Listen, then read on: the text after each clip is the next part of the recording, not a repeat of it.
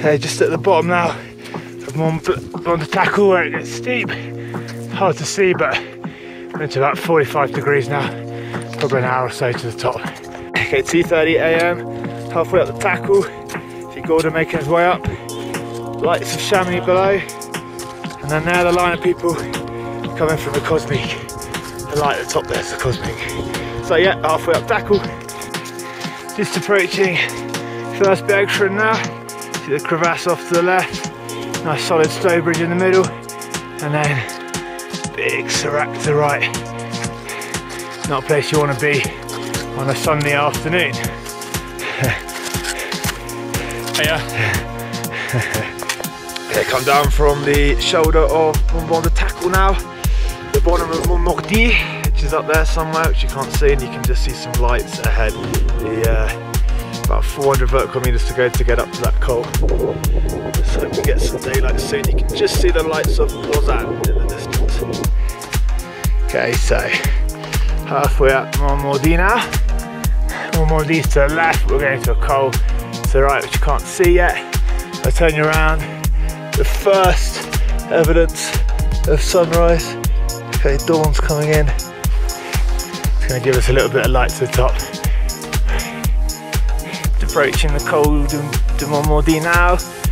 Halfway up, bit of ice, so taking it on the easy side. Gordon just unscrewing there, and you can see down where we skinned up from, with the sunrise over Mont Blanc de tackle. So another sort of 10 vertical meters to go, and we should get a nice view of Mont Blanc.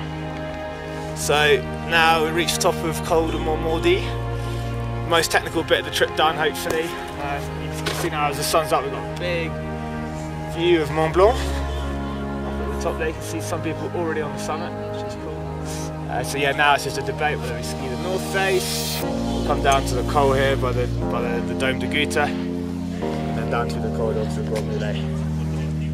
Yeah, so 5 to 6 in the morning. We're getting there. So now we're on Col de Bremve, something like that. 500 meters left to go. Just had a spot of lunch. First time I've had lunch at 6:30 in the morning. But yeah, now we've got 500 to take us up to the top. And then finally we can do some skiing.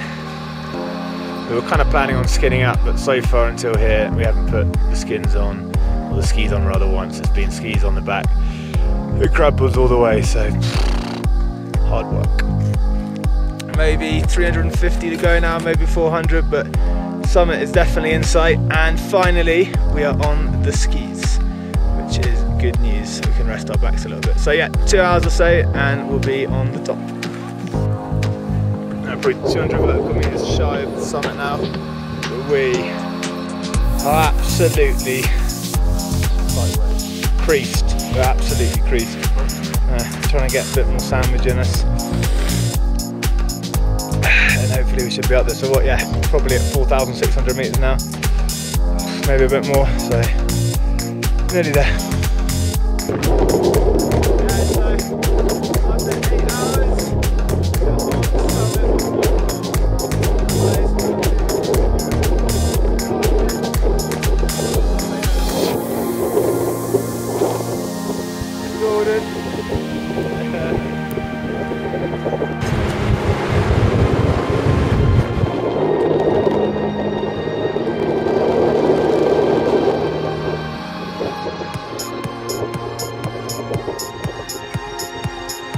Okay, so Brisbane now, let's go back down to 3 miles, not in condition, so rather pleasantly find ourselves having to go at the traditional route, Goutte Ridge, so it travels down here.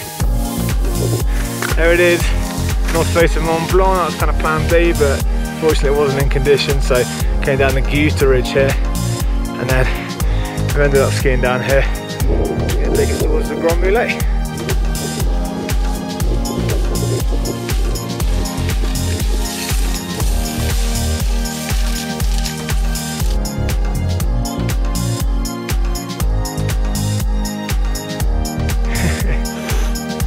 Gordon Portier skiing the Chamonix Classic at Grand Mulets. There is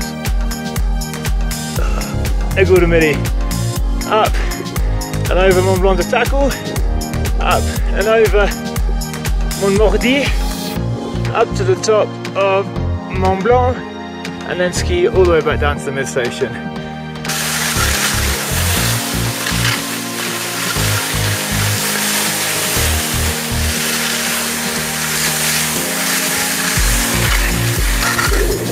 Famous Grand Mulets track.